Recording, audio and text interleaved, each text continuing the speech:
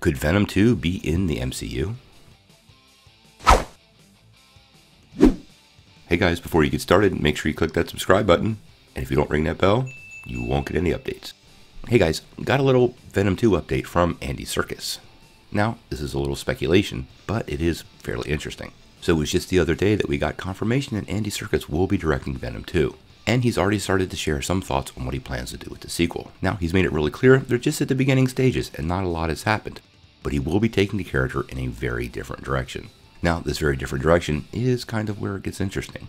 And here's why. When Serkis took to social media and made the announcement that he would be directing Venom 2, he posted a picture and tagged a lot of people. And one of the people he tagged was Marvel Studios. Now, I find this pretty interesting. Everybody knows Venom is part of the Sony universe of Marvel characters. But after the success of the first movie, this makes you say, we do know Kevin Feige wanted nothing to do with the project before. But after the success of the first movie, and maybe the involvement of Serkis, things could be different. Feige has worked pretty close with Serkis before on some other visual effects, so you never know. I think ultimately Sony would much rather have Venom in the MCU than out of the MCU, just for this sheer hype factor. But none of this has been confirmed, and obviously this is all speculation. This could be done pretty easily, and very much so how they did The Incredible Hulk.